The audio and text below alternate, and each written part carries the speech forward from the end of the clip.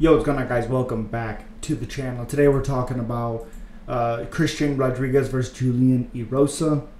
Let me pull this up for you guys real quick so you can see it right here. Fighting Julian Erosa. Christian Rodriguez 11-1, 4-1 in his last 5 fights. Lost to Jonathan Pierce about 2.5 years ago. Should have lost to Isaac Dolgarian.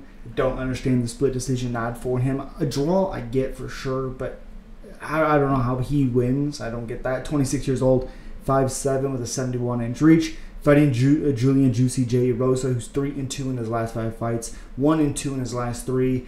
34 years old, 6'1", with a 74.5-inch reach. 3.5-inch reach advantage for Erosa, with a 4, 5, 6-inch height advantage also for Erosa. The biggest issue for me in this fight is I really like Juicy J. I'm a big Juicy J fan, but besides creating scrambles and a straight grappling match, I think Erosa is better. I think he has better submissions. I think he's a little bit more crafty on the ground, even though we've seen what Rodriguez did to Raul Rosas Jr. after Rosas got tired. We've seen what Rodriguez is able to do with Dolgarian. He has good takedown defense. Luckily for Erosa on that aspect, Erosa doesn't have to necessarily get a takedown to find his submissions.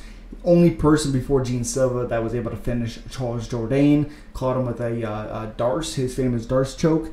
So, you know, in that aspect, I like Juicy J a lot. The aspect that I don't like Juicy J is just the chin. And the X factor for me in this fight is Christian Rodriguez's striking. He throws really good knees. He went to war with Cameron Saman. Again, he has good striking. He has good power. He has a really, really good chin. Juicy J has been finished a gang of times in the UFC.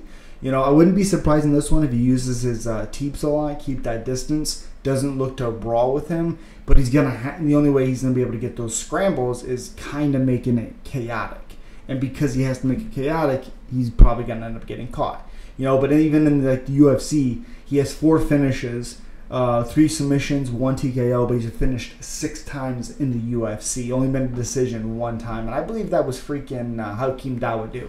I mean, he looked really good in that matchup. Lost to Caceres in the first round, lost to Fernando Padilla in the first round. Bit of an early stoppage, but he did go down really, really hard, and then destroyed Ricardo Ramos after getting spinning back elbowed. Unbelievably stupid choice by Ramos to go for a takedown. Unbelievably idiotic choice there. Low IQ there. But again, and he also got hurt in that Ricardo Ramos fight. He gets hurt in every goddamn fight he's in, let's be honest. But that was only by the time they fight 3.5 months ago. As if I didn't like Rodriguez already in this matchup to win, probably by finish.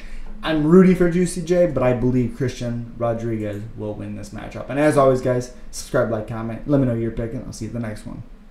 Peace.